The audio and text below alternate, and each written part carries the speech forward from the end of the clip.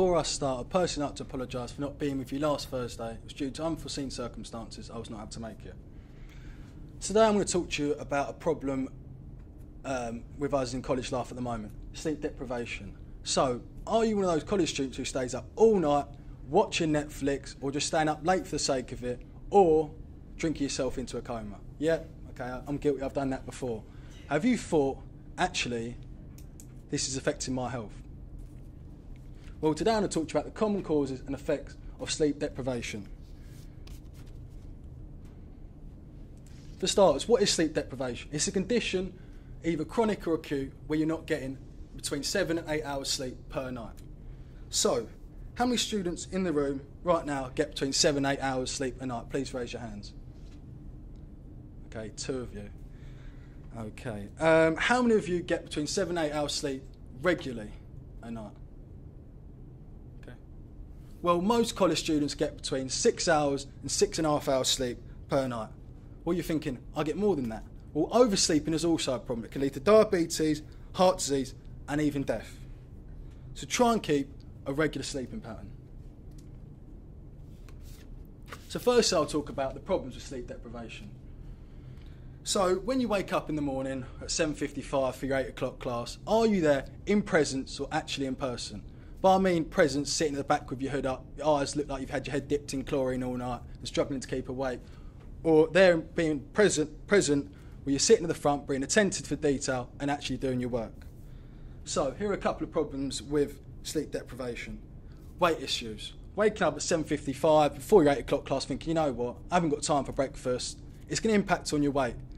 Snacking afterwards, your weight's going to be up and down. It's not good for your health. Secondly, grumpiness. Yeah, we've all had this before. You wake up with 2 hours sleep and think, Jesus Christ, I can't be bothered to say. You're grumpy, everyone's getting on your nerves. Anything they do, you want to smack them around the chops. Motivational levels.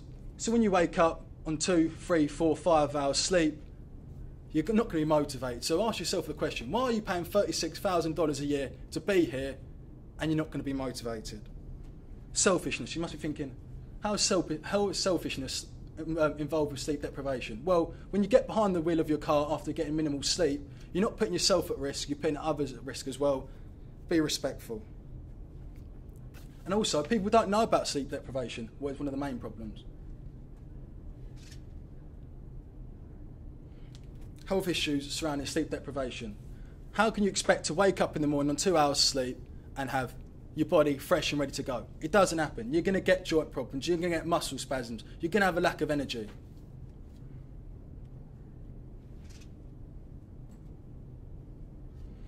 Secondly, the cause of sleep deprivation, financial stress.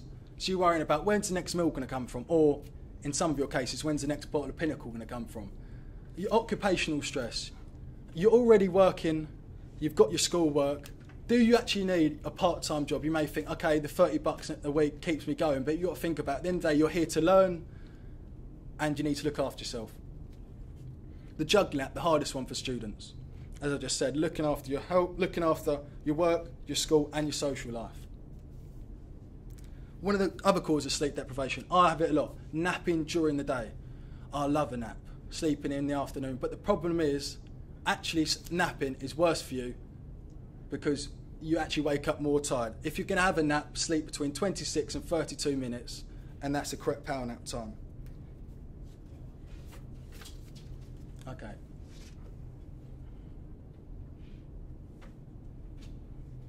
Can you have back one, please? Okay. Solutions or compromises. I understand that people won't have to do, or might have some of the problems I've talked about, but solutions or compromises, I'm going to try and relate to everyone because obviously some people work nights. I understand that you need to put food on for your table and your sleeping pattern needs to be mucked up. But here are a few solutions or compromises. So, some athletes in the room might understand where I'm coming from. You can't just walk out on a soccer field, do your boots up and expect to play. It doesn't happen. You need time to prepare your body mentally and physically. So, like when you go to bed, you need to relax, unwind, and be prepared. So, wash your hands, brush your teeth, listen to some music, relax yourself, and hopefully that routine should make you to go to bed quicker. Also, treat yourself. Have a good mattress. There's no point sleeping on a bad mattress and waking up having a bad back thinking, for God's sake, what did I do last night? Also, clean bedding is key. You don't want to wake up in a dirty, smelly bed. You want to wake up in a bed nice and fresh, and also, lads, it's good for the ladies. Put your mind at rest. Try and relax. I know people have a lot of problems in life, but you've got to think, okay, I need my sleep here. I need to look after my body. Another thing, when you wake up in the morning, once you're up, get up, crack on, do the business in the day. One thing for you, stress is temporary, but GPA is permanent. Okay. Oh, sorry, back one more, please. Okay, here's a few facts for you. Police reported last year 100,000 crashes were due to fatigue. 1,500 deaths, costing us, the taxpayer, a whopping £12.5 billion. I'd let that sink in for a couple of seconds. Being up for 22 hours has the same impairment on your body as being legally drunk. So, how do we not know about this? How is there not enough information talking about sleep deprivation and the detrimental effects it has on us and our health and others around us?